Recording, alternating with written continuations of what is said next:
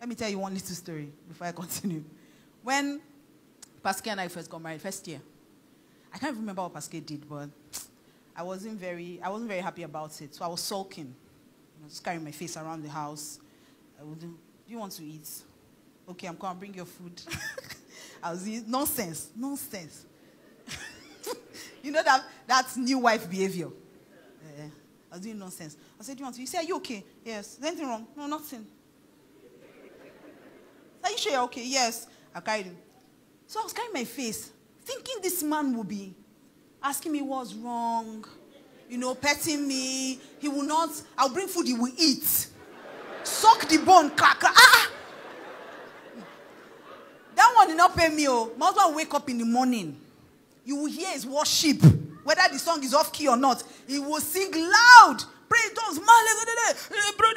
I say, how can this man be praying in tongues?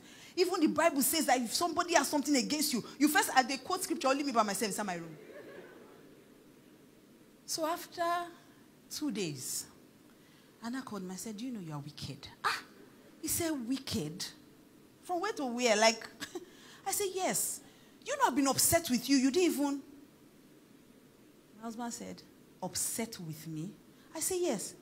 He said, oh, is that what that was? That he thought I was meditating and being spiritual. So that he was challenged. That didn't I see the way he was praying more and reading the Bible more, that this woman will not come to my house and win me in the things of God. That was the day that I knew. Let me say it. I don't know. I'm trying to combine the English and the pidgin. That was the day that I knew that men didn't date. Do you understand? Men, they did not date. That was the day that I discovered that you are not married to another woman. You are married to a man.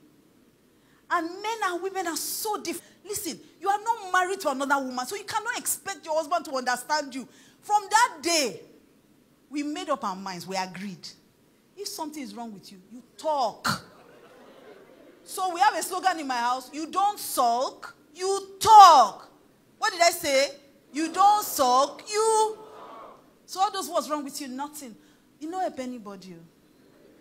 You will just suffer for nothing. You will bring food, he will eat. If you lie down near him, he will sleep with you. Nothing. The man don't know nothing is happening.